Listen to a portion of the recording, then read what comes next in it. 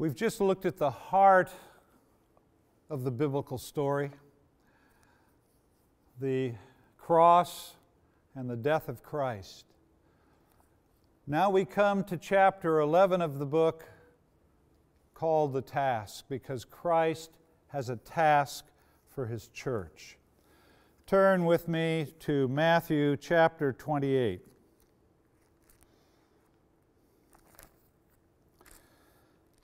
And we will begin reading in verse 18.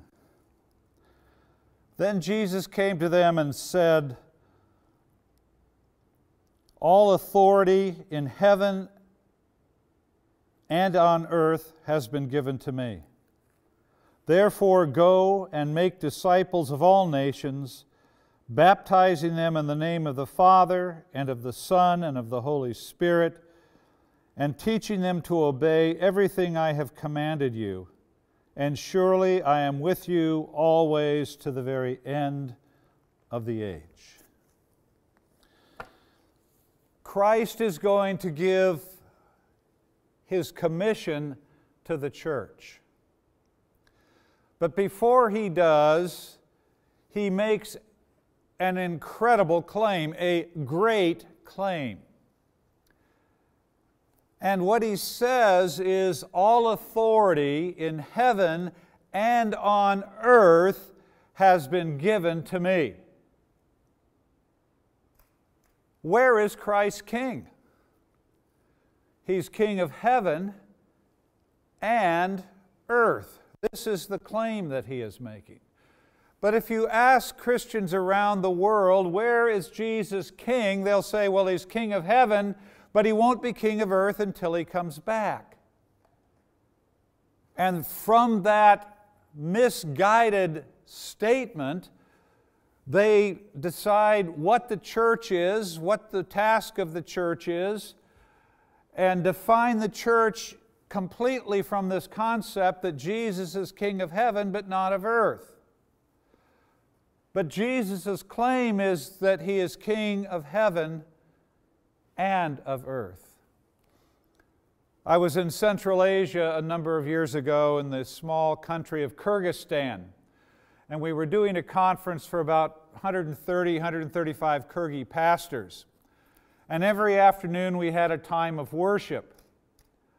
And on this particular afternoon, I think it was a Wednesday, we were singing, and at the chorus of this particular hymn, there was electricity in the air of the room where we were. Now, I don't know how many of you have been in a situation where you have felt electricity during the worship time, but it was powerful, and I was having chills going up and down my spine whenever they came to the chorus of the hymn. And I turned to my translator and I said, "What are they singing when they sing the chorus of this hymn?" I said, "I know it's powerful, but I don't speak Russian, so I don't know what the content is." And he said, "They're singing, 'Emmanuel is coming to Kyrgyzstan.' Emmanuel is coming to Kyrgyzstan." Well, these pastors understood something that we often do not understand. Emmanuel is coming to the United States. Emmanuel is coming to Mexico, to Colombia, to Vietnam, to Laos, to Uganda, to Sudan, to Nigeria. Emmanuel is coming. All authority in heaven and on earth has been given to me. Before Jesus died, the disciples asked Him, "Jesus, teach us how to pray." And Jesus said, "Okay, pray this way." And what did He teach us? Pray, "Our Father who art in heaven, holy is your name." And then what did He say? Pray, "Thy kingdom come, Thy will be done on earth as it is in heaven." Christ is King of heaven. Heaven is heaven because He reigns perfectly there. His will is done perfectly. This world here that we live in is broken because His will is not done perfectly. But Jesus has conquered death. He is coronated now King of heaven and earth. And He has a task for His disciples because He wants His kingdom to be extended from heaven to earth. He wants some of heaven to come to earth. And therefore, He says, all authority in heaven and earth has been given to me, therefore go.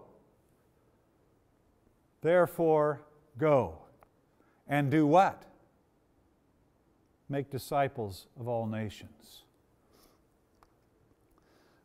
Now, before I continue, I need to make a distinction here and make it very clear.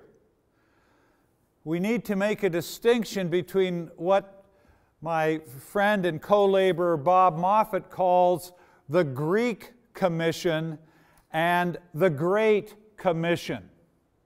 If you ask the average Christian, what is the Great Commission? They'll say it's to go into all the world, preach the gospel, and save souls for heaven. And I'll say, no, that's not the Great Commission. What is the Great Commission? And I'll ask them to read this text, and they'll read it. And, oh, it's to go into all the world, preach the gospel, save souls for heaven, and plant churches. And I'll say, no, that is not the Great Commission. That is the Great Commission. That is the concept of the Great Commission when we think dualistically, that the spiritual realm is more important than all of life. What is the Great Commission? Therefore, go and do what? Make disciples of all nations. And here we find the word nations again. God has a love for the nations. He raised up Abraham to be a blessing to the nations. Now He has raised up His church to do what? To disciple nations. And the Great Commission is nothing less than the discipling of nations. God wants to see the brokenness of nations transformed. And our task is to disciple nations. Now, we cannot do that task without winning people to Christ. And we cannot do that task without planting churches. But we can see people come to Christ, and we can plant churches, churches that are full on Sundays, churches that are full on Wednesdays, and still not fulfill the Great Commission. And we're doing that all over the world today. And that is why our nations are so broken. You have a nation like Kenya where 80% of the people in Kenya profess Christ. The churches are full morning and night on Sunday. And yet the corruption in Kenya is rampant. Families are broken. The AIDS pandemic is everywhere. Poverty is everywhere. How can this be? The gospel's gone out. People have professed Christ. Churches have been planted. But we haven't fulfilled the Great Commission. We have not discipled nations. And that is the task that God has given His church. Nothing less than the discipling of nations.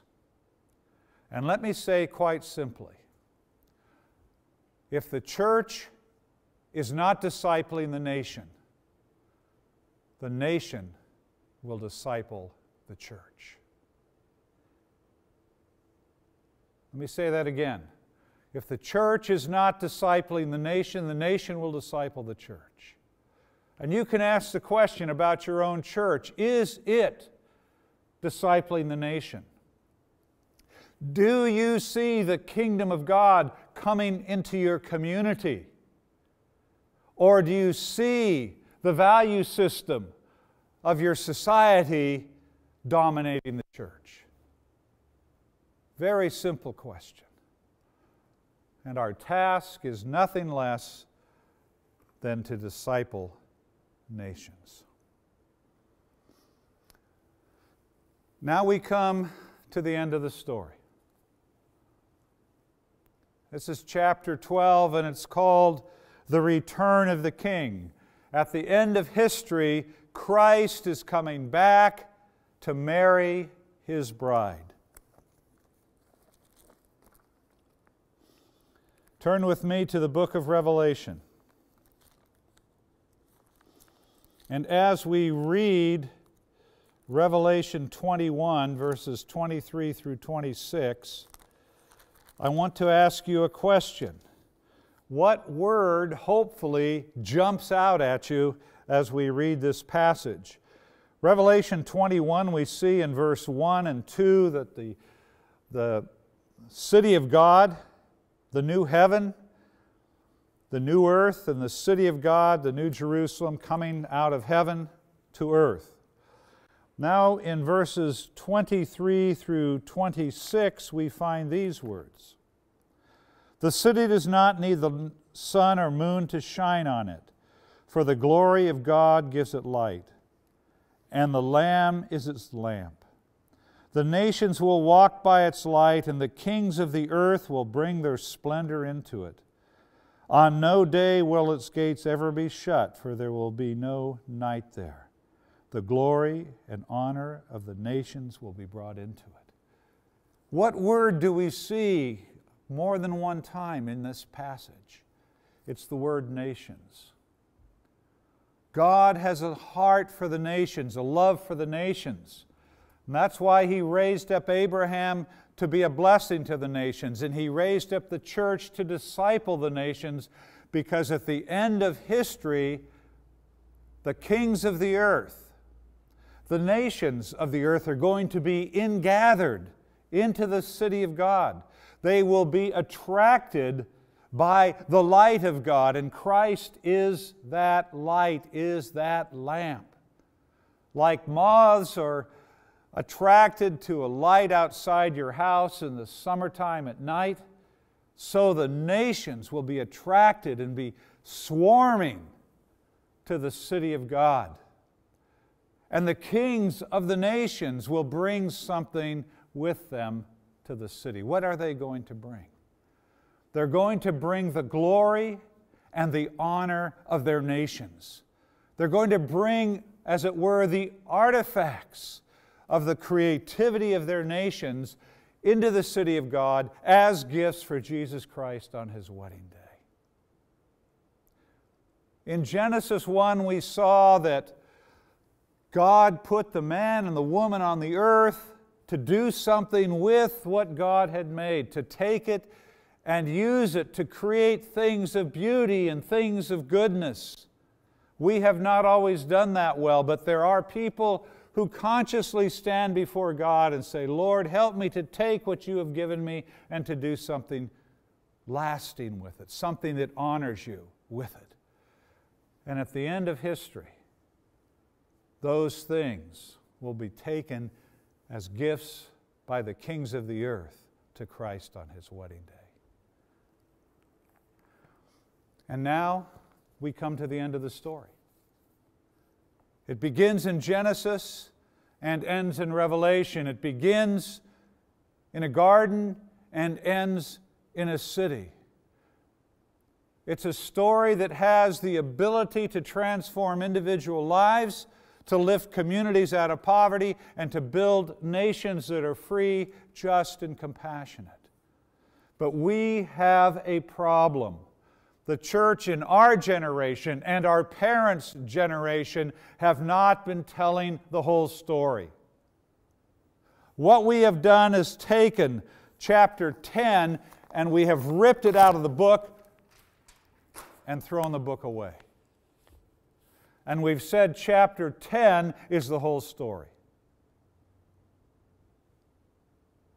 Chapter 10 is not the whole story.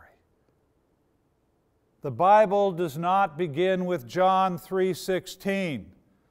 Where does it begin? It begins in Genesis 1:1. But the church is not telling the whole story. But what we're doing, we are taking chapter 10 of the book and putting it in somebody else's story. Here in the United States, we've taken the glorious Gospels and we've put them into a materialistic storyline. And we've said, come to Christ and God will bless you. Come to Christ and God will give you things. You're a child of the King and the King wants you to have everything you want. Pray and God will give you a better car. Pray and God will give you a bigger house. You give God $10, He'll give you $100 back. What is this? It's crass materialism. And we've taken the precious Gospels and we've put them into a materialistic story. And we've done this all over the world. In India, we've taken the precious Gospels and we've put it into a Hindu story. In Korea, we've taken the precious Gospels and we've put it into a Confucian story. In Africa, we've taken the precious Gospels and we've put them into an animistic story. We have not been telling the whole story. May I have my book, please?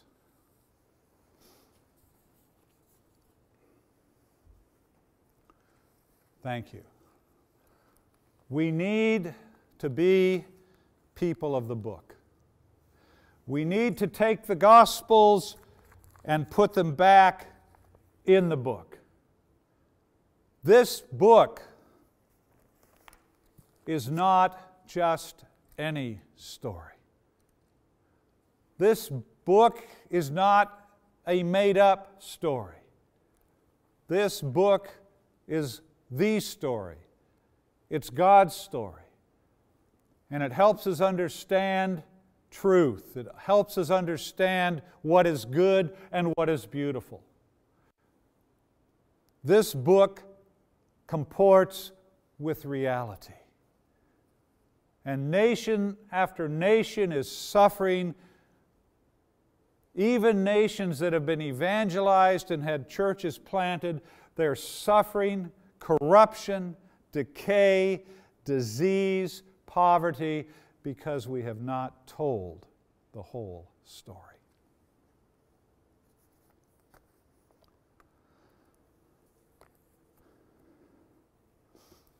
I'd like you to reflect for a few minutes. What are you hearing?